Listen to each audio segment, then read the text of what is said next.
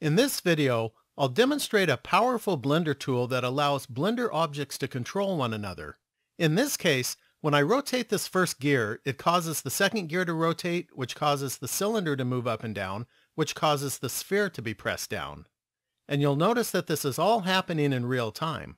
So now, if I want to create a Blender animation, all I need to do is to set some keyframes to rotate this first gear, and the other objects will move automatically.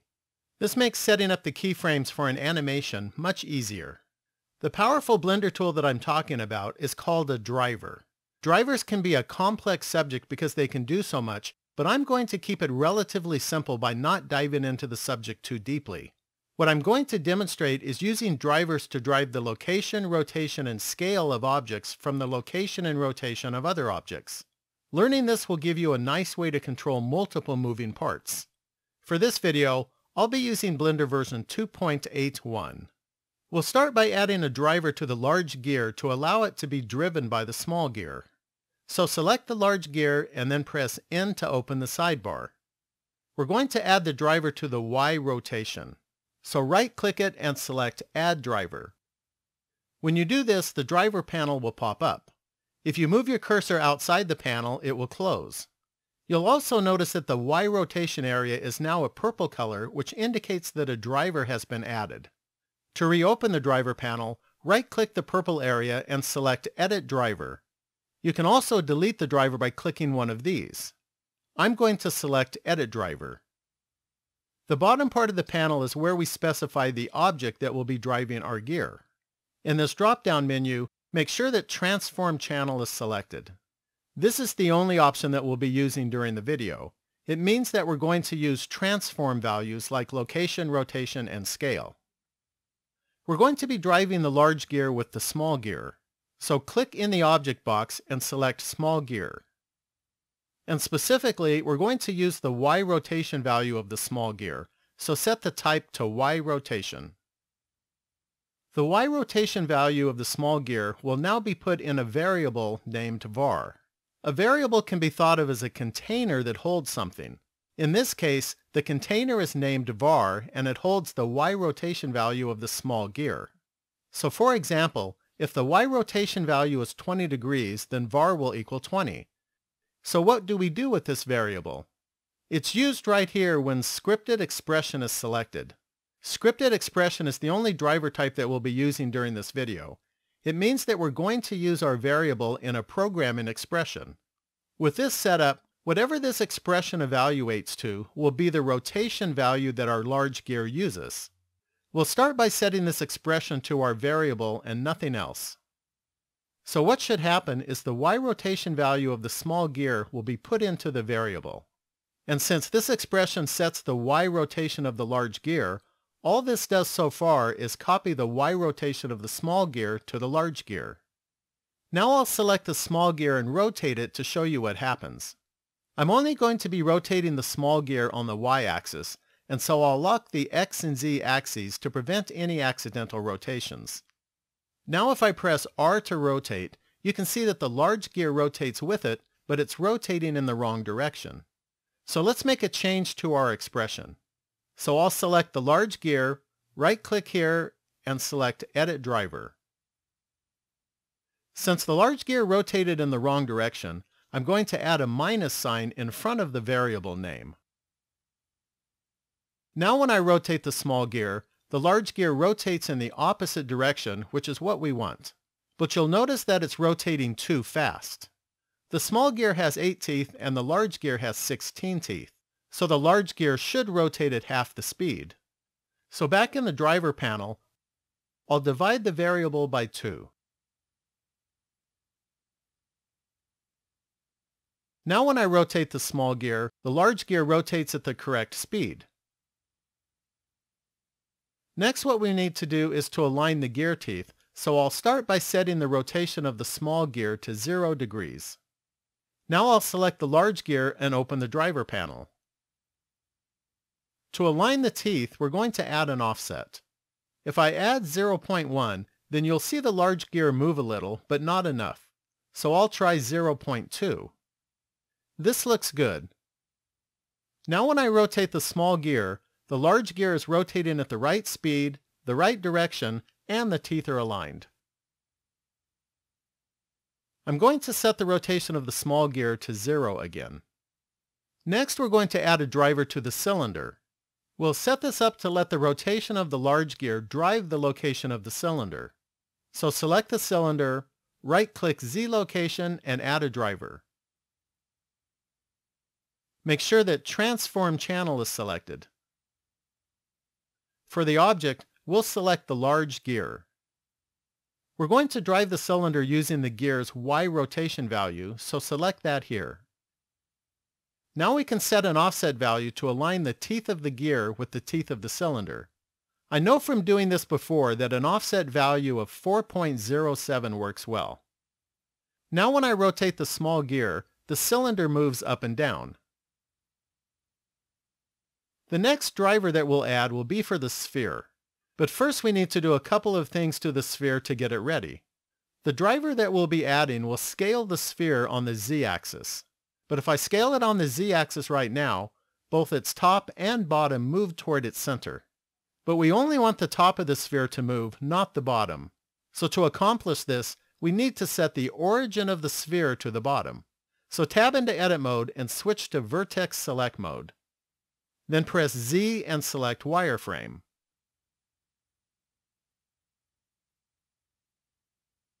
Now select the center vertex on the bottom of the sphere.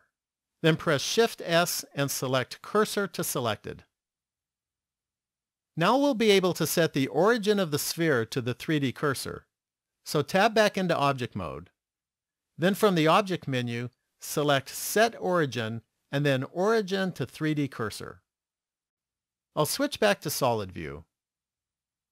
Now if I scale the sphere on the Z-axis, the top moves but the bottom doesn't. There's one more change that we're going to make to the sphere before adding the driver. You'll notice that when I scale it on the Z-axis, the width doesn't change. But if I were actually pressing down on a real ball, it would get wider. We can easily accomplish this by using a Maintain Volume constraint. So switch to the Object Constraints tab and add a Maintain Volume constraint. We're going to be pressing it down on the Z-axis, so click the Z button. Now if I scale the sphere on the Z-axis, the sides move out as the top is pressed down. Now we're ready to add a driver to the sphere.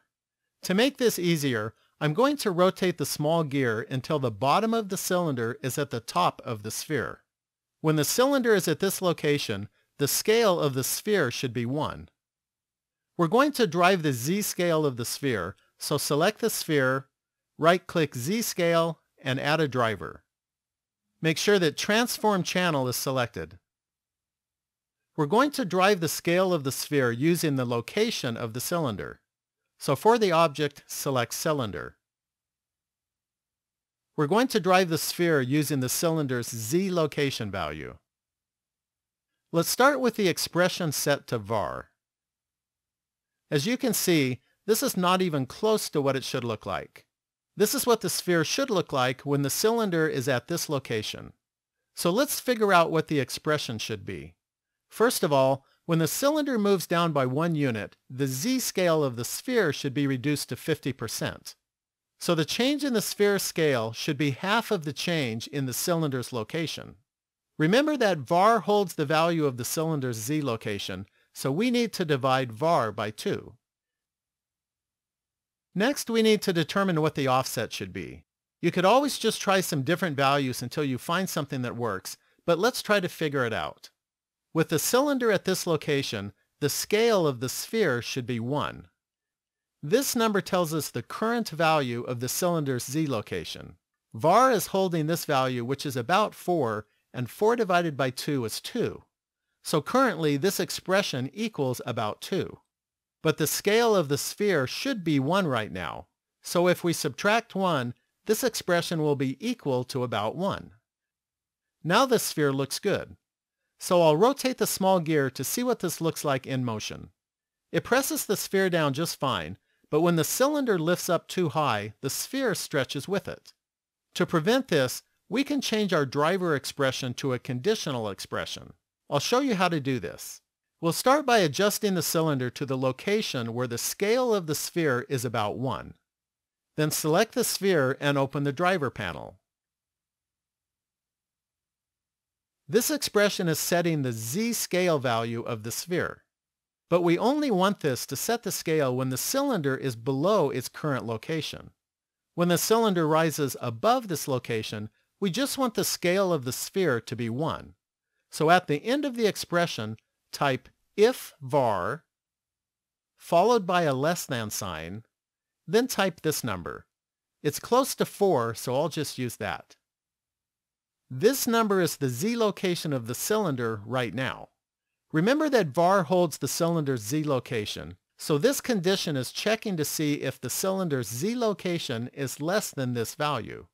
If this condition is true, then this will be used to set the scale of the sphere. Now we need to tell it what to use if the condition is false. So type else followed by 1. So if our condition is false, this value will be used for the scale of the sphere. So to summarize, when the cylinder drops below its current location, this will be used to set the scale. When the cylinder rises above its current location, the scale will be set to 1. Now when I rotate the small gear, the cylinder presses the sphere down in this direction, but it doesn't affect the sphere in this direction. I'll press Z and select Rendered so that we can see it in rendered view.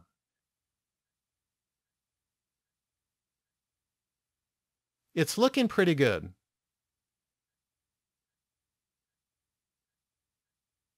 By the way, I'm currently using the EV render engine. Now that the drivers are set up, we can easily set up some keyframes to animate this. So I'll set up the rotation of the small gear to a starting rotation, and then I'll press I and select rotation.